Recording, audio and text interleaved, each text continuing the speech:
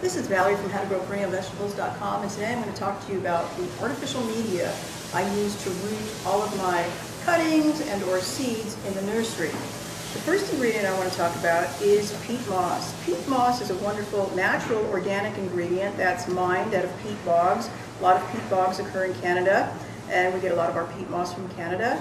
It is a natural resource that has taken millions and millions of years to form, and it's a dwindling resource, so that's why peat moss is getting a little bit more and more expensive.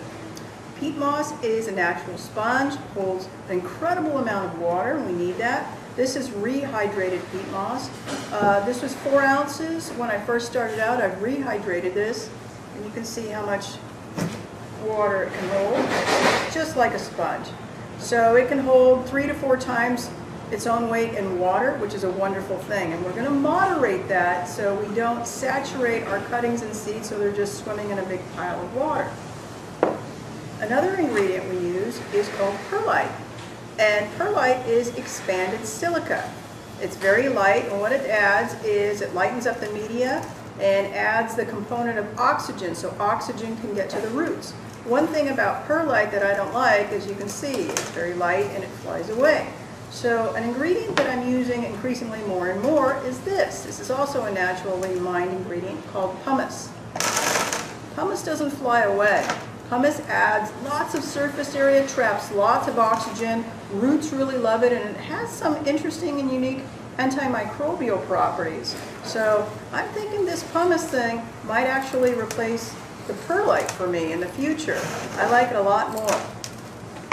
The next ingredient you see in a lot of artificial mixes, nursery mixes and things like that, is this. And this is called vermiculite.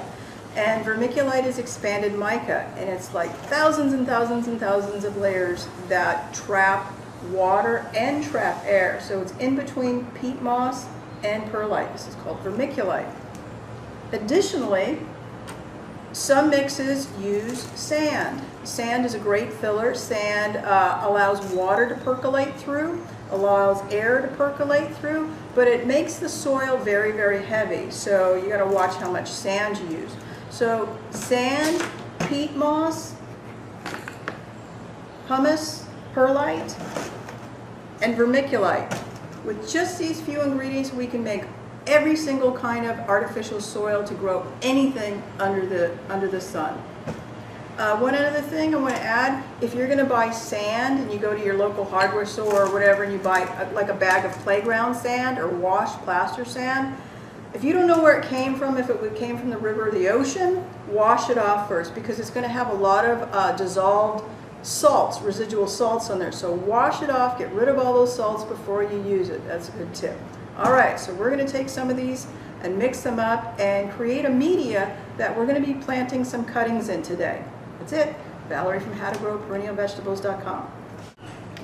This is Valerie from howtogrowperennialvegetables.com, and I'm finished planting the cuttings into the 4-inch pots, so take a look. They're going to go right into the lath house. They're going to be watered, and probably in another week they will be ready to set out into the garden. There you go. This is Valerie from howtogrowperennialvegetables.com.